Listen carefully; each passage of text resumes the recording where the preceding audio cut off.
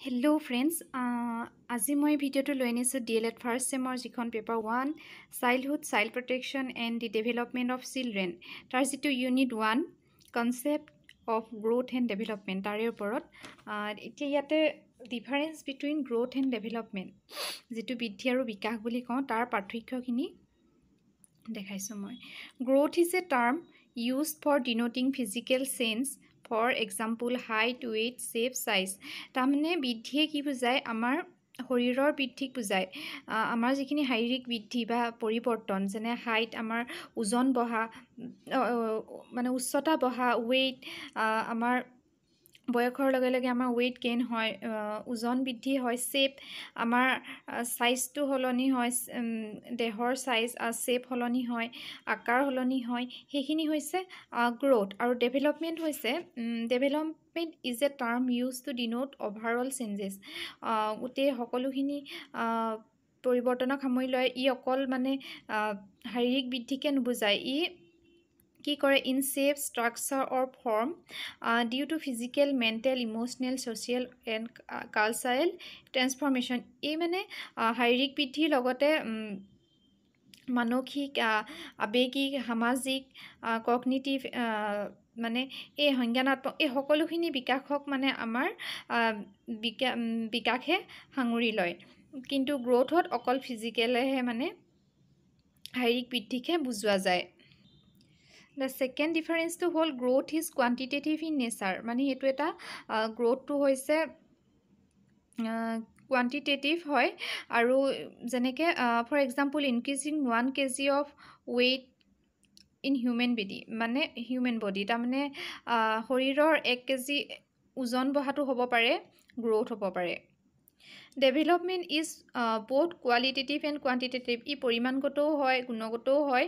গতিকে যেতিয়া for example improvement in behaviour মানুহৰ আচৰণৰ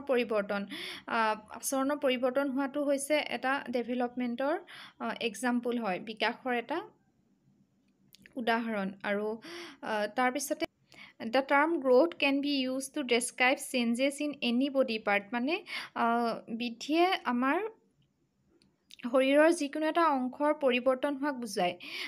আনহাতে the term development refers changes as a whole and does not include changes in part. মানে সম্পূৰ্ণ সামগ্ৰিক বিকাশক বা পৰিৱৰ্তনক বুজায়। ইয়াত বিকাশে যিকোনো এটা বডি পাৰ্টক বা যিকোনো এটা অংশ বৃদ্ধিক নুবুজায়। ই সকলো যেনে আৱেগিক, ইম'চনেল, মেণ্টেল, কালচাৰেল, কগনিটিভ সকলোখিনি ডেভেলপমেণ্টক ই সাঙুৰি লয়। নেক্সট ডিফাৰেঞ্চটো হৈছে growth May or made not lead to any development. বৃদ্ধিয়ে বিকাশৰ ফালে মানে বিকাশৰ লগত হয়তো সম্পৰ্ক নহ'ব পাৰে বা ই কেৱল শাৰীৰিক বিকাশতে সীমাবদ্ধ গ্ৰোথটো। অন দ্য আদাৰ hand development is possible even if there is no' growth. য'ত মানে বৃদ্ধি নহ'লেও বিকাশটো হ'ব পাৰে। কেনেকৈ? For example ছম children do not gain weight. কিছুমান ল'ৰা ছোৱালীয়ে মানে ওজন বৃদ্ধি নহয়, অৰ size as per there as. তেওঁলোকৰ নিজৰ বয়স অনুযায়ী ৱেইট গেইন নহয়। মানে কি হয়, কিছুমান ল'ৰা ছোৱালী বয়সত মানে বহুত ক্ষীণ হৈ থাকে, তেওঁলোকে পুষ্টিহীনতাত ভোগা দেখা যায় শৰীৰৰ। কিন্তু but they May develop in social, emotional or ইণ্টেলেক্সুৱেল aspect. তেওঁলোকৰ কি হয়, যদিও হাইট বা ৱেইট নাবাঢ়ে তথাপিতো তেওঁলোকে সামাজিকভাৱে, আৱেগিকভাৱে, মানসিকভাৱে তেওঁলোকৰ মানে বিকাশ সম্ভৱ হয়। গতিকে এই দুটাই আছিল পাৰ্থক্য। তাৰপিছত আহিছে growth stops when N individual reaches his her maturity. It means growth stops at A certain period of life. বৃদ্ধি এটা সময়ত কি হয়, স্থবিৰ হৈ পৰে। মানে গোটেই জীৱনভৰ ই মানে এটা কণ্টিনিউৱাছ প্ৰচেছ নহয়। এটা সময়ত মানে আমাৰ ওজনটো সীমাবদ্ধ হয় আৰু আমি এটা সময়লৈকে আমি সৰুৰ পৰা আমি দেখোঁ যে আমি মানে কি হয়, আমি ওজনটো আমাৰ বৃদ্ধি হৈ গৈ থাকে কিন্তু আৰু আমি ওখ হৈ গৈ থাকোঁ। কিন্তু এটা সময়ত আমি ওখ হ'বলৈ, আমাৰ হাইটটো বাঢ়িবলৈ এৰি দিয়ে। গতিকে এইটো এটা সময়ত ষ্টপ হৈ যায়। Development is a continuous process that continues throughout the lifespan of an individual. কিন্তু কি হয় বিকাশটোৱে এটা অবিৰত প্ৰক্ৰিয়া আৰু ই কি হয় গোটেই জীৱনজুৰি এটা চলি থাকে। ই এটা সময়ত স্থবিৰ হৈ নাযায় বিকাশটো, যিহেতু ইম'চনেলি, মেণ্টেলি, ছ'চিয়েলি এই সকলোখিনি বিকাশক সামৰি লয়। গতিকে এইখিনি বিকাশ আমাৰ গোটেই লেংগুৱেজ ডেভেলপমেণ্ট এই সকলো হৈ থাকে জীৱনজুৰি। গ্ৰ'থ কেন বি মেজাৰ্ড, এইটো জুখিব পাৰি, জোখ-মাখ কৰিব পাৰি গ্ৰ'থটো। ডেভেলপমেণ্ট কেন অনলি বি এছেছড, ই পৰিমাণগত মানে হয়নে, পৰিমাপ কৰিব পাৰি ইয়াৰ ডেভেলপমেণ্টক। আৰু গ্ৰ'থ ইনক্লুড ষ্ট্ৰাকচাৰেল চেঞ্জেছ।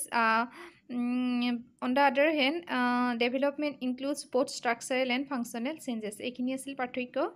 গতিকে গ্ৰ'থ বুলি ক'লে এনেকৈ মনত ৰাখিব লাগিব, growth stops at A time, এটা সময়ত বৃদ্ধিটো স্থবিৰ হৈ যায়। মেজাৰ্ড, এইটো জুখিব পাৰি। ষ্ট্ৰাকচাৰেল চেঞ্জেছ আহে গ্ৰ'থত। কোৱান্টিটেটিভ ইন নেচাৰ, গ্ৰ'থটো মানে এইটো জুখিব পাৰি ন, পৰিমাণগত।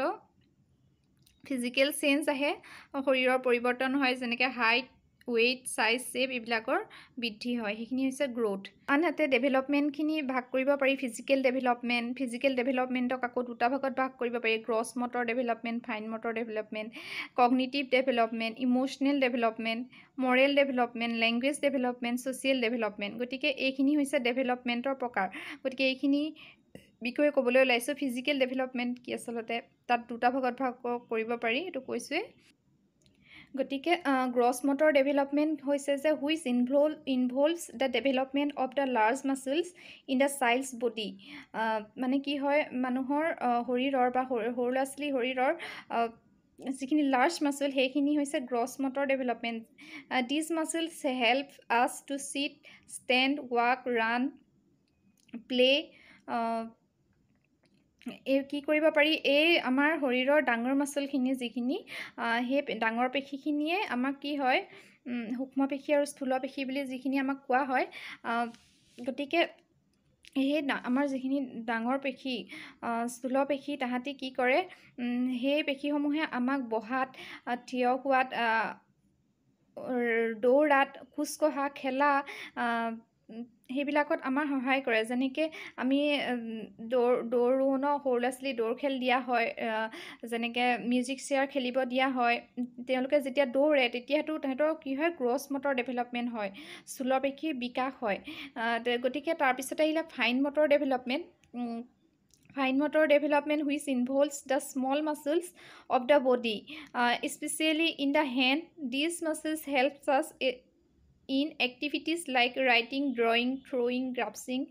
কি কৰে যে সূক্ষ্ম পেশীৰ বিকাশ হৈছে আমাৰ যিখিনি সৰু যিখিনি আমাৰ মাছল, সেইখিনি মানে সূক্ষ্ম পেশীৰ বিকাশক বুজোৱা হয়। যেনেকৈ হাতৰ, যেনেকৈ আমি যেতিয়া ড্ৰয়িং কৰোঁ তেতিয়া আমাৰ আঙুলিৰ কি হয়, আঙুলিয়ে যেতিয়া আমাৰ পেইনটো ধৰা হয় তেতিয়া আমাৰ বিকাশ হয়, সূক্ষ্ম পেশীৰ বিকাশ হয়।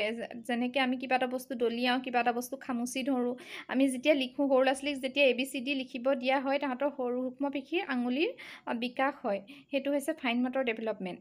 Cognitive development, cognitive or intellectual development, it includes the development of our intellectual abilities such as thinking, reasoning, imagination, memory, problem solving. আমাৰ কি হয়, cognitive development কোনখিনি সামৰি লয়, আমাৰ যিখিনি reasoning capacity, আমাৰ থিংকিং কেপাচিটি, আমি যিখিনি ভাবিব পাৰোঁ। সৰু ল'ৰা ছোৱালীক আমি কিবা এটা সুধিলোঁ, তাহাঁতি প্ৰশ্নটোৰ উত্তৰ যদি দিব পাৰে, তেওঁলোকৰ ইণ্টেলেকচুৱেল ডেভেলপমেণ্ট হৈছে বুলি আমি ক'ব পাৰোঁ। ইমাজিনেশ্যন পাৱাৰ, তেওঁলোকে যেতিয়া সাধু এটা সাজি কৈ থাকিব, তেওঁলোকৰ মেমৰি পাৱাৰটো বাঢ়িব আৰু তেওঁলোকে যিকোনো সমস্যাৰ সমাধান কৰিব পাৰিব।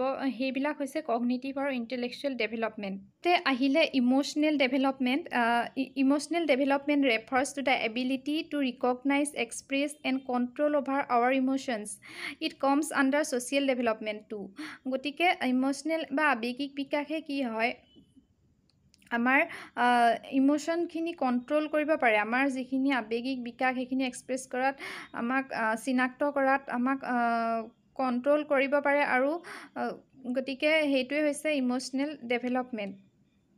আমি পটককৈ মন গ'লেই যে কান্দি দিম হাঁহি দিম সেইটো নহয়। আমি কোনখিনি সময়ত হাঁহিব লাগে কান্দিব লাগে সেইখিনি কণ্ট্ৰল কৰিব লাগিব, আৰু কণ্ট্ৰল কৰিব পৰাটোৱে হৈছে emotional development. Moral development is a part of social development, which means the development of one's ability to take decision about right or wrong. আমাৰ কি হয়, নৈতিক বিকাশ বুলি কোৱা হয় আমি যেতিয়া কিবা এটা সিদ্ধান্ত ল'ব পাৰোঁ আৰু যিটো শুদ্ধ আৰু অশুদ্ধটো আমি বিচাৰ কৰিব পাৰোঁ। যেনেকৈ আমি সৰু ল'ৰা ছোৱালীৰ ক্ষেত্ৰতে কৈছোঁ, মৰেল ডেভেলপমেণ্ট কেনেকৈ হ'ব, কোনখিনি বস্তু খাই আমি পেলাই দিব লাগে, কোনখিনি বস্তু খাই পেলাই দিব নালাগে, বা কোনখিনি বস্তু আমি সযতনে ৰাখিব লাগে। নিজৰ কিতাপ বহীখিনি ধুনীয়াকৈ থোৱা সামৰি টেবুলত, সেইখিনি মৰেল ডেভেলপমেণ্ট হ'ব পাৰে। আৰু কথা কোৱাটো, কাকো বেয়াকৈ নোকোৱা, ডাঙৰক সন্মান কৰা, সেইখিনি হৈছে মৰেল ডেভেলপমেণ্ট। এয়াই আছিল ডেভেলপমেণ্টৰ পাৰ্টকেইটা হৈছে physical development, cognitive development, emotional, Morrell, language development. Language ডেভেলপমেণ্টত কি হয় যে আমাৰ ভাষাৰ বিকাশ হয়। ভাষাৰ বিকাশ আমাৰ কেনেকৈ হ'ব পাৰে, আমি সৰুতে এটা দুটা শব্দ কওঁ আৰু সেই শব্দ পিছত লাহে লাহে এটা বাক্যলৈ পৰিৱৰ্তন হয়। তেনেকৈ আমাৰ ভাষাৰ বিকাশ হ'বলৈ লয়, হয়নে? গতিকে এয়াই আছিল গ্ৰ'থ এণ্ড ডেভেলপমেণ্ট। অসমীয়াৰ কাৰণে গ্ৰ'থ এণ্ড ডেভেলপমেণ্ট উচ্চতৰ মাধ্যমিক শিক্ষা, তৰুণ শইকীয়া অনুপ্ৰাস শইকীয়া, ইয়াতে আছে এই কিতাপখনত। গতিকে এইখিনি মই নকওঁ।